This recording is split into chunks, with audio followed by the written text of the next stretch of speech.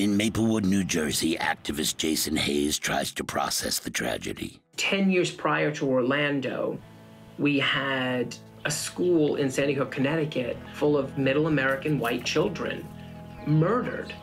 And we found ourselves with weaker gun laws in this country. So I literally just had to say to people, if you think that America is going to jump up in arms and anger and frustration because 49 fags and lesbians of color were killed, you're crazy. It's not going to change anything. And so I had to do something. I couldn't just sit and be angry and cry anymore. I was like, what am I gonna do? I've got to help my gay brothers and sisters. I've got to help my LGBT community. I just spent night after night searching. Are there events happening? Is there somewhere for me to go? Are there candlelight vigils? Are they nearby? I have an idea. We're gonna hold a national rally called Disarm Hate. We're going to bring together the LGBTQ community, and we are going to bring the gun violence prevention community together. I don't know if it's gonna work. I don't know if it's gonna happen.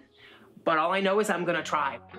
So I went online and applied for the permits, downloaded the 7-page application with the National Parks Department, and sent that over and put it on Facebook that I was gonna be holding a rally in Washinton DC.